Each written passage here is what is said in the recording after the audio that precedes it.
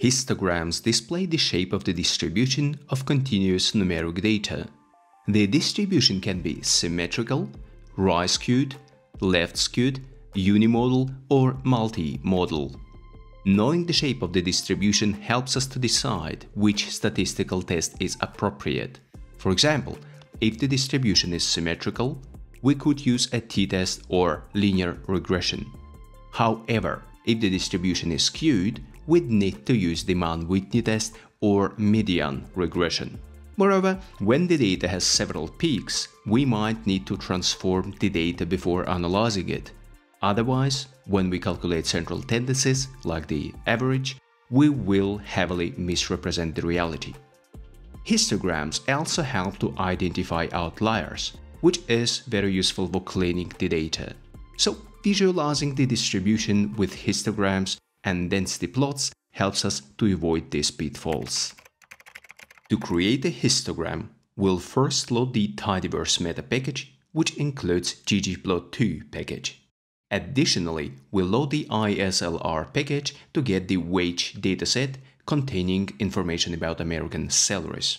Next, we'll use the ggplot function with just two arguments, the data and aesthetics.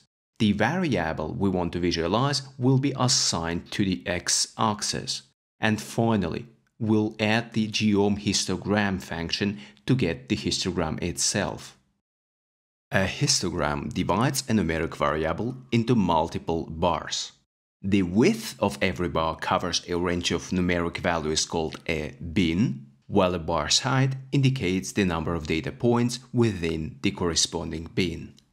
A warning message only informs us that 30 equal bins are used by default, but we can easily change the number of bins with a bin argument. The number of bins is important, because having many bins allows us to see the precise distribution of the data. However, if there are too many bins, it can become challenging to distinguish the signal from the noise. On the other hand, with only a few bins, the histogram may lack the level of detail needed to discern any useful pattern or trend in the data. The only issue with the bin is that we don't precisely know the range of values it represents. That's why the bin width argument is much better. It allows us to specify the range of values within each bin. For example, if we set the bin width to 50, we'll get 1702 values between 75 and 125. Since the purpose of the histogram is to help us understand whether the distribution is symmetric or skewed, adding central tendency lines such as the mean or median can be even more helpful. We can easily include a mean line by using the geom_vline function with the x-intercept argument within the aesthetics. We can enhance the visual appeal of this plot by filling the bars with a blue color, outlining the bars in white, and making the line more prominent by using a red color, increasing its size, and using a dashed line type. Now we can clearly see that the distribution is skewed, and the Shapiro-Wilk normality test confirms that our wages are not normally distributed. Moreover, this histogram identifies a few outliers, which represent wealthy individuals which fall outside the main body of the salary distribution. So, histograms can serve as data traffic lights, signaling when it's time to stop and take a closer look.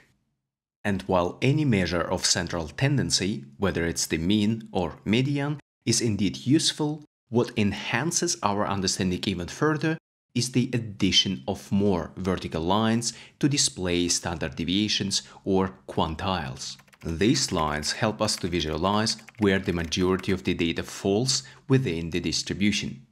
To achieve this, we begin by calculating the standard deviation, as approximately 68% of the data falls within one standard deviation from the mean, and about 95% of the data falls within two standard deviations. Additionally, we can calculate the 25th and the 75th percentile to depict the interquartile range, which encompasses the middle 50% of the salary values.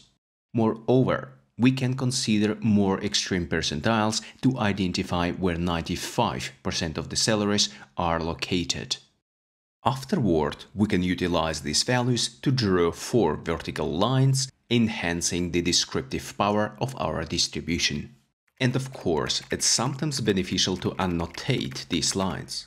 To do this, we'll employ the geom label command with specified x and y coordinates to precisely position the annotation box.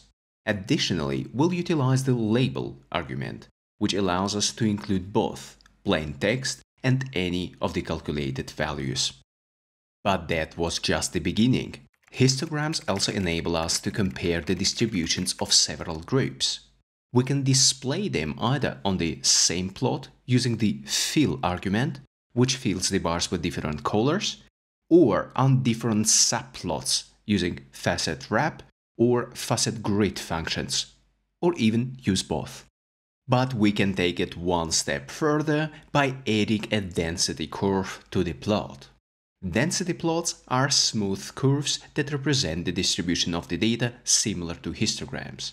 They provide a more accurate way to visualize the distribution and are less sensitive to outliers compared to histograms.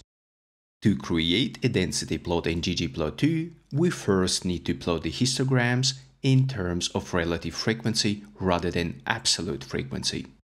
Absolute frequency counts the natural occurrences in each bin, while relative frequency represents the proportion of occurrences in each bin. We can achieve this by using the after_stat function to calculate proportions.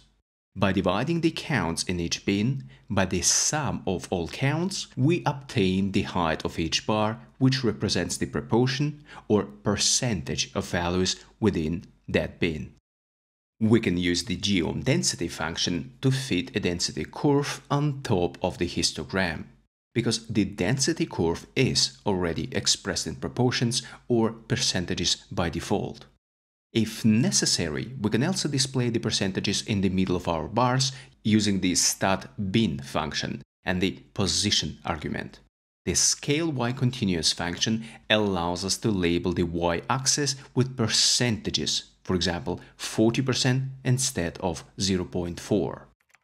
Finally, we can enhance the appearance of our plot by dividing our data into multiple groups, utilizing the lapse function to specify titles, captions, and axis labels, and employing the theme function to adjust the legend placement and format the text on the plot. So, I hope you now see that displaying data in the form of histograms, density curves, and central tendencies is a useful tool for making decisions. For example, we can test our mean in blue against the mean of other people in red using a one-sample t-test to determine if our result significantly differs. However, one-sample t-tests open a completely new chapter, and you can explore all the intricacies right here in this video.